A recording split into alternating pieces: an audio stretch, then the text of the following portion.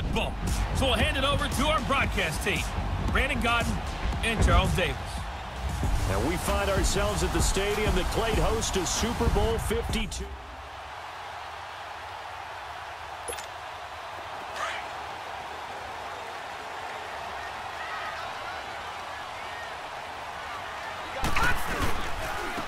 And they'll go with a ground attack here.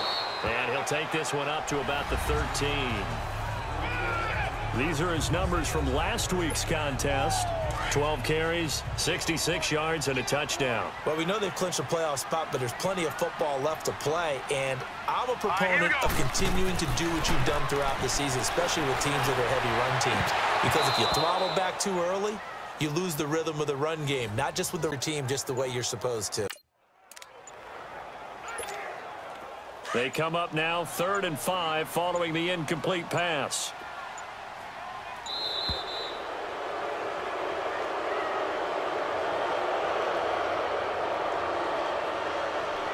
Delay of game, offense. He didn't even try to signal for a timeout, so they must have not been aware of the numbers. I think he lost track of the time left in the play clock and probably was trying to read the defense and trying to figure out which play to run and just lost track, and it cost him.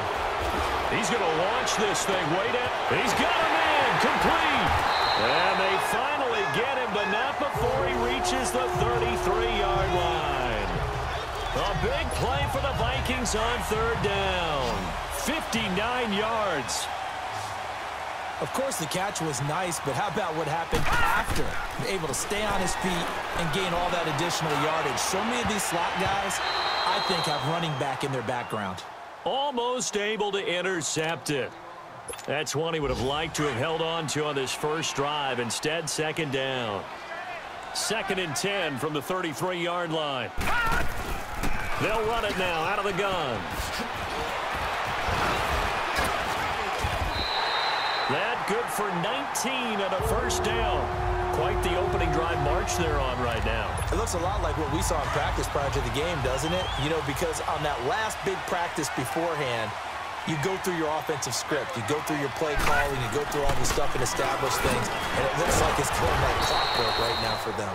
And he was able to shed the tackle, but the reserves come in for the stop.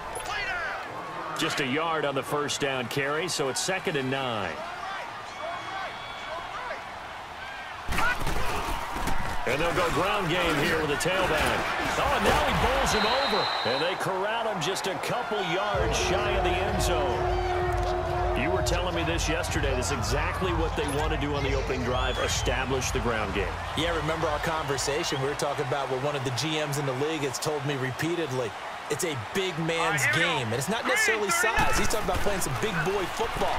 Line up. It's caught in the end zone. Touchdown, Minnesota. Tyler Conklin, his 5th touchdown now on the year. And the Vikings have taken a first-quarter lead. One of the keys to their...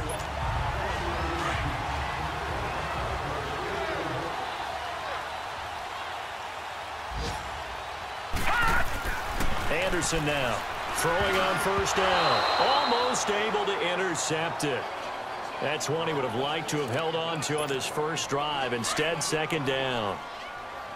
They'll put a check mark in the box where the defense coordinator was saying, how well can we stay with these receivers if we're in man coverage? Because he just did it on that one, forced the incompletion. That allowed him to get bolder with his pass rush, won't it? Absolutely. Frees up your guys elsewhere. Now, meanwhile, here's a 2nd down throw that's knocked away and incomplete. Now, that's twice now already in this first quarter that he's been able to knock a ball away. They're going to need that from him and plenty more if they want to slow down this passing game.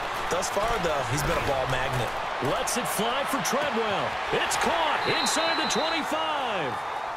A big play for the Vikings on 3rd down. 57 yards. I know they had good coverage downfield, but you have to wonder, on 3rd and long like that, how does that happen, that they can get that far downfield and complete a pass? You got to guard the sticks, understand where you are, so it's almost like someone... And he will score! Touchdown, Vikings! Tyler Conklin with his 2nd TD of the game, his 6th on the year. And the Vikings are able to strike for 6. That's a heck of a start to this one for him here in the first quarter. 2 receiving touchdowns. Just getting the game.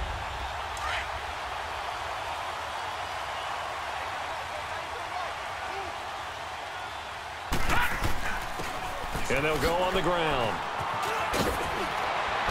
And he gets this one just shy of the 40. They'll mark him down at the 39. The drive starting play, a good one. Give him 19.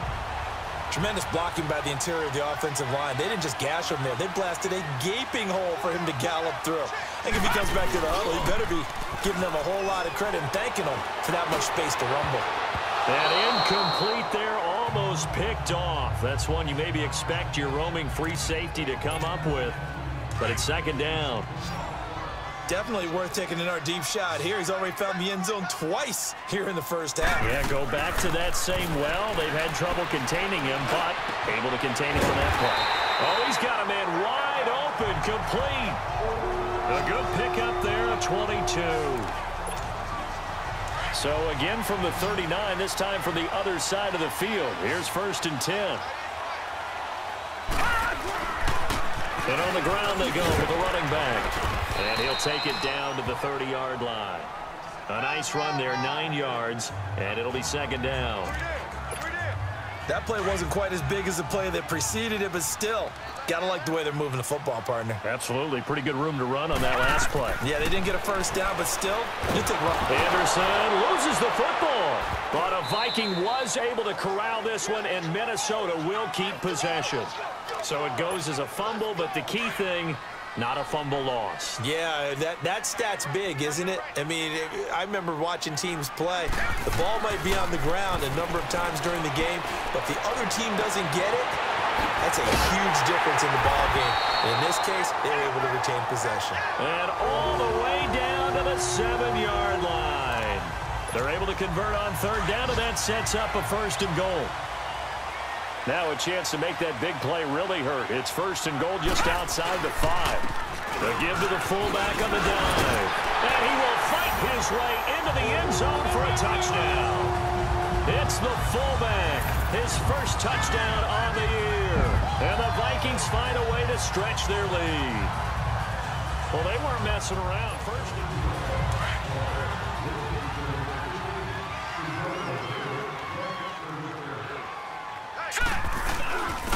and they'll run it here. And an alley to run. He's got a convoy, and he might be gone. Touchdown, Vikings. A big play there. His 4th touchdown.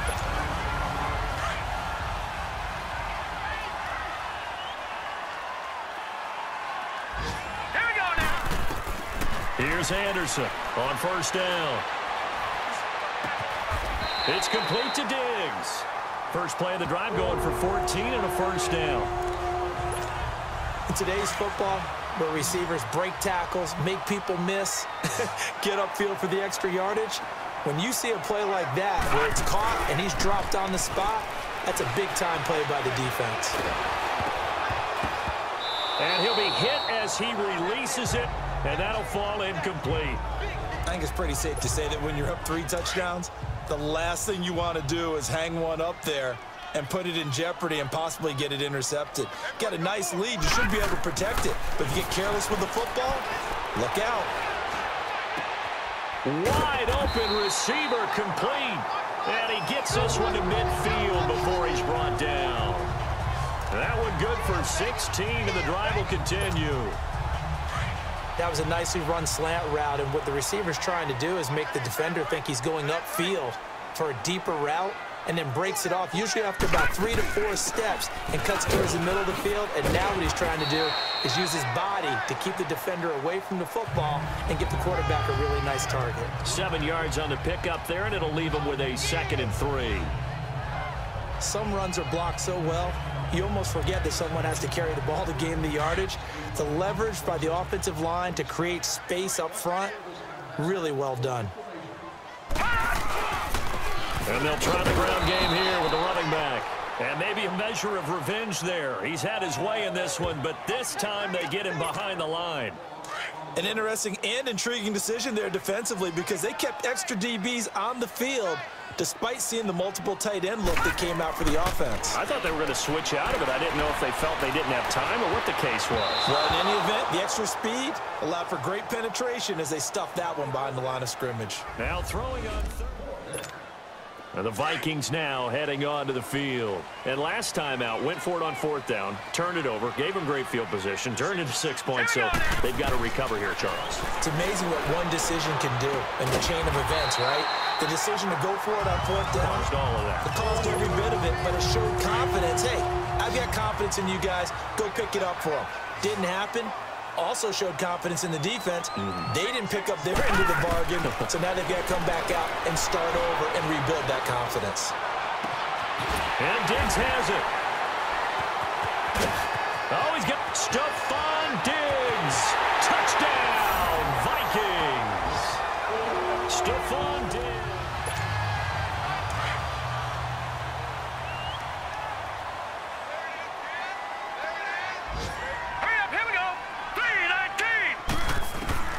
Throwing on first down. Anderson. Oh, a battle for it here, and this will be caught. That goes for a gain of 31. Today's receivers in the NFL, they're the complete package nowadays. We know they can run, we know they can catch, but they have those big frames now. So oftentimes they just out-physical guys downfield and go up and catch the football, and we saw a big gain as a result on that play. They'll run it now out of the gun. And they'll be inside the 35 now at the 34-yard line. Now, that was an excellent run. And when you see that happen, that's when you're seeing guys doing their job and then some people doing a little bit more. Offensive linemen and tight ends, they're expected to block. But the wide receivers, all they want to do is catch passes. So when they block on a big-time running play and create extra space, you've kind of hit the jackpot there. And he gets it down to the 32. 2 yards on the pickup there, but it's enough to give him a new set of downs. 2nd and inches is oftentimes an invitation for an offense coordinator to take a big shot downfield because he feels like he can come back on 3rd down and pick up the 1st down. But sometimes you just have a break tendency. And he'll get into the end zone. Touchdown, Minnesota.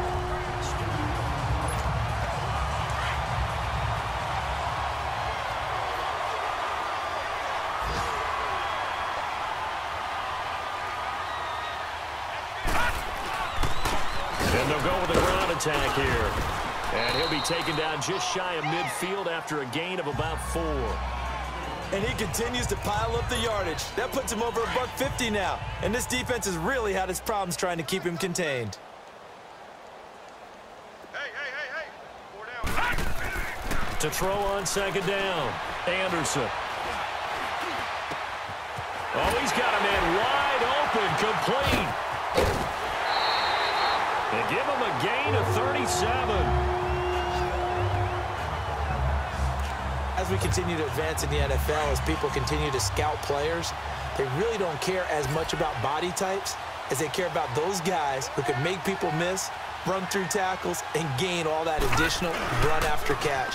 Anybody who has that ability, they want them on their team. And he'll be brought down somewhat awkwardly here, and a late flag as well. I think this one's going to be a face mask. Personal foul, face mask, defense. Well, we looked at each other right away. We knew that flag was coming out. And I always enjoy the conversation post because officials always tell you, I don't want to throw the flag, but you caused the play. You did it. I had to. Looking to throw.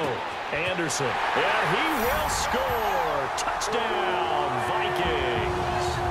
A great effort there with his 2nd touchdown of the game and 5th on the year. And this Viking offense is running away with it.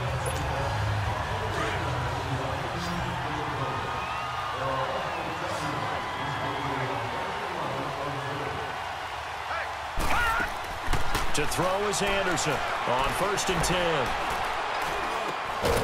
Looking middle, and that's complete. And he will lose yardage back to the 34-yard line. Call it a loss of 6 on the play. And it'll make this a 2nd and long. Now Anderson operating from the gun. And he almost intercepted it. They haven't picked a ball off yet. That probably should have been their first. And it's third down now. Well, he did almost everything right. Excellent coverage, breaks on the football, just unable to haul it in and take it the other way. So he dropped an interception. The key for him now, don't dwell on it. Just move on to the next play. He sets. This is caught inside the 15.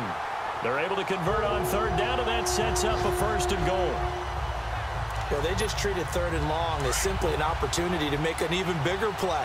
Normally, you're just trying to pick up the first down, and you know where the sticks are. They took this thing way downfield. Confidence in the receivers to go up and make a play, even with defenders around them. They'll give it to him up the middle. Give him 4 on the carry there. It's second and goal. Good, solid gain on first down, about what you'd expect from the big guy carrying the ball. They'll come out in the pistol. Open man is Treadwell, and he's got it for the Minnesota touchdown.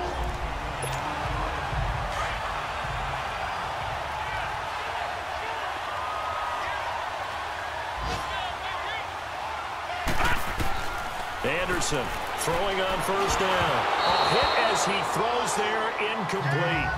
The good signal callers would never go back in the huddle and play the blame game because they need those guys to protect him. But on that last one, his offensive line, they lost their leverage very quickly, and that's why they were able to get to him and hit him as he tried to throw the football and force an incompletion. Now he'll look to throw here on second and 10. Throwing over the middle, but it's incomplete. Well, this at least is the right idea. I think they've got to get the tight end more involved. He had just 1 target in the first half, incomplete. Now incomplete here with the first target of the second half. Yeah, should not stop them at all from going back to him. Find him. Find him. Now Anderson. And he takes a shot on the release as this will be incomplete. The Vikings offense now, they get ready to head back on the field. And this game comfortably in hand. The scoreboard speaks for itself, but you still got your starting quarterback out there. When do you go to the backup? Let him get some time.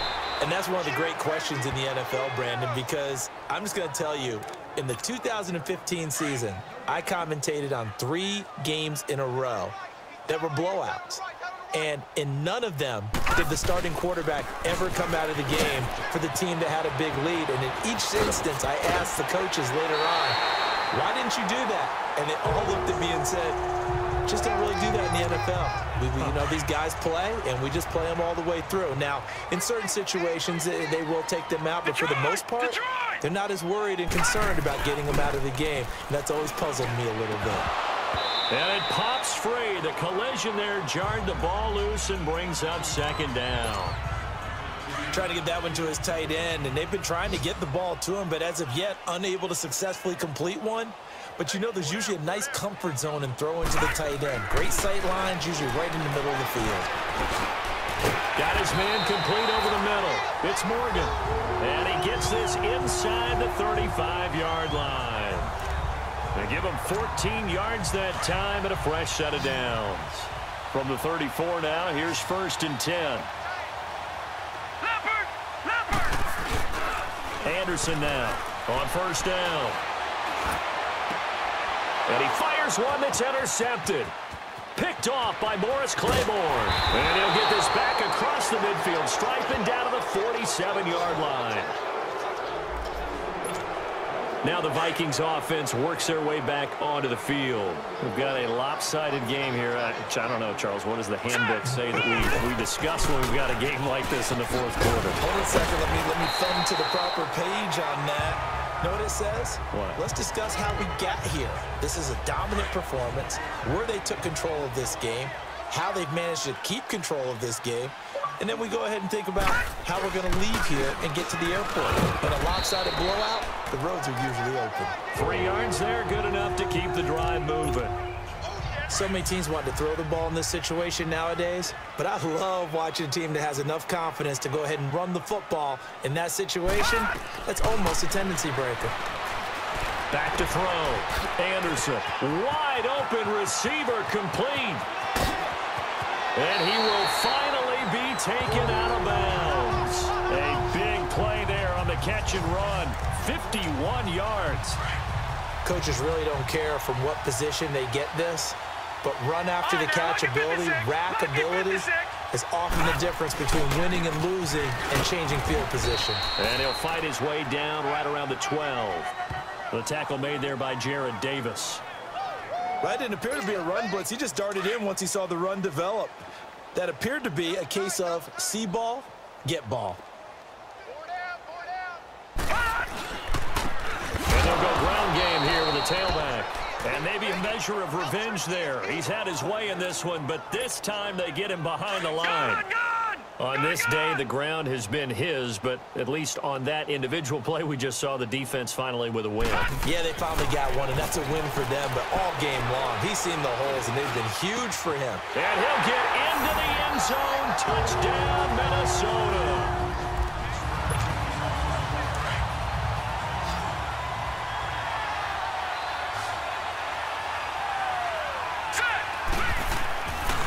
First down, Anderson. And the Lions pressure too strong. Down he goes. Devon Kennard. Coming on the blitz. He gets him for a loss of 7. I know there would be a little bit of criticism there because they went right back to the air after the huge pickup and end up getting sacked. That's often a play that you make. You feel like you've got momentum on your side. Unfortunately, the O-line failed to hold up to try to keep that momentum going. And he'll be brought down at the 48-yard line. They get 16 out of that one, but they'll still need to convert on third. Well, that tight end position, it just seems to continue to evolve every year in the NFL. Yeah, you're getting really terrific athletes. A lot of them maybe were wide receivers at one point. They continue to give you speed, great hands, and big bodies, which make them excellent targets for quarterbacks. That'll put him over 150 yards receiving now. Quite a ball game and a first down. He's been the go-to guy. They needed a big play there on third down. Went his way. It worked out. It doesn't matter whether they scouted it or that they think he's going to get the ball. He has a knack for finding his way open and completing the connection. They'll wind up losing a full 10 yards on the play. And it'll be a 2nd and long. Well, so much for all the time that you spend in practice, because for offensive linemen and running backs to get in sync, that requires a ton of practice time, a ton of watching tape together, a ton of really getting to where you're thinking with one mind on every single play that's called, every single run, because you want to know how your guy's going to block it. They want to know how he's going to run it, what kind of cuts he's going to make, and it's really anticipatory. And when you're really locked in together, you know what he's going to do before he actually does it. On this play, that didn't happen at all. And now out comes Minnesota. And they're not going to play this conservative, I don't think. They had the field goal last time, and they're up, but they're looking to put a drive in the end zone. Oh, I agree with you totally. No one goes out on the field and says, all right, let's just settle for 3, except in certain situations, trying to ice a game, that sort of deal. Most of the time, it's end zone, and that's what you're thinking, and I believe that's exactly what they're thinking as they begin this one. Yeah, no quarterback ever goes out there saying, hey, let's get 3, right? Not one that I've ever met. Looking to throw. Anderson loses the football, and the Lions have recovered.